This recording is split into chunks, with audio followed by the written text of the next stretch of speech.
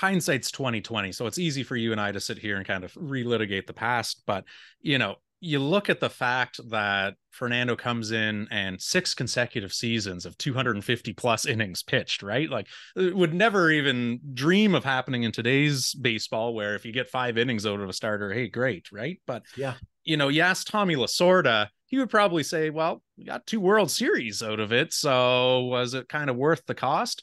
But in the grand scheme of things, do you think that early usage and kind of his decline at age 27, 28 that you could kind of see in his numbers, like, is that what ultimately probably cost him a shot at the Baseball Hall of Fame?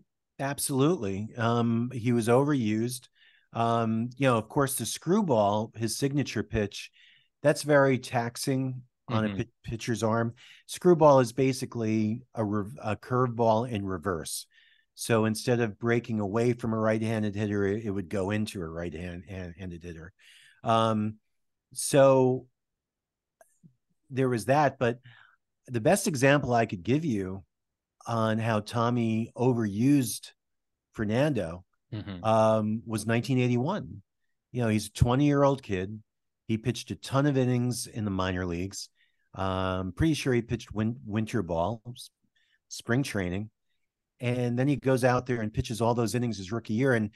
And because of the baseball strike of 1981, 7 weeks were taken off the season in the middle of that year, the middle of that campaign.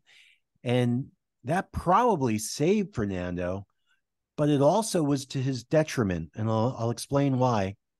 The Dodgers, because they were in first place when the strike began, when the strike ended, they were automatically awarded a playoff spot.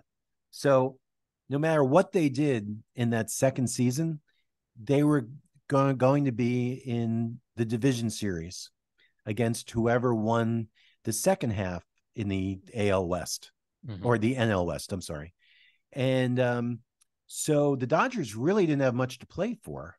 Right. I mean, they could rest their starters as much as they wanted, but Fernando was really good for business. And there were times when Fernando was pitching on 3 days rest down the stretch run in the season for really no reason, major reason.